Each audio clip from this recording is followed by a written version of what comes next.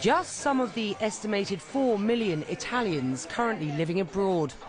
They may represent only a small proportion of the country's population of 61 million, but they will be counted on election day.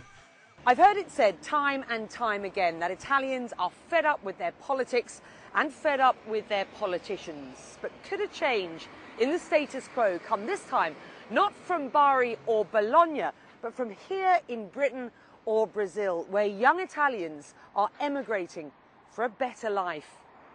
Del Presidente, la seduta è tolta. Italy has one of the few parliaments in the world that reserve seats for overseas constituencies. Campaigning here, London-based candidate Manfredi Nulli. My message to Italians here and the rest of Europe is that we can be a driving force and we can send a strong message to Italy, to our friends who live in Italy, to our families who are still in Italy, for change and for making Italy really a more modern country. What sort of impact do you think that you can have, Pierluigi, as an Italian living here in the UK? In Italy we always so convinced that nothing can ever be changed, nothing can ever be improved. And then you come here and then I myself, for example, opened my own company after a couple of years of living here, and it took me 25 minutes to do this over the phone. If I was in Italy, it would have taken me 6 months, 8 months just to go to the bureaucracy. What is it that Italians need when they're living away from Italy, from their lawmakers?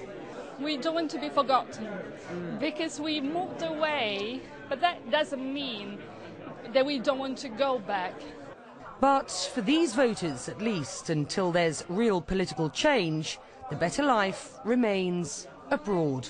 We've obviously been in different countries for many, many years now. We've learned a different way of doing things. We definitely want to contribute to Italian politics, but we also want to send a very strong message back to the Italian government that things need to change, and things need to change now. Becky Anderson, CNN, London. Ma gli stessi collegi all'estero non sono collegati tra loro. Quindi non è che se in Europa il partito prende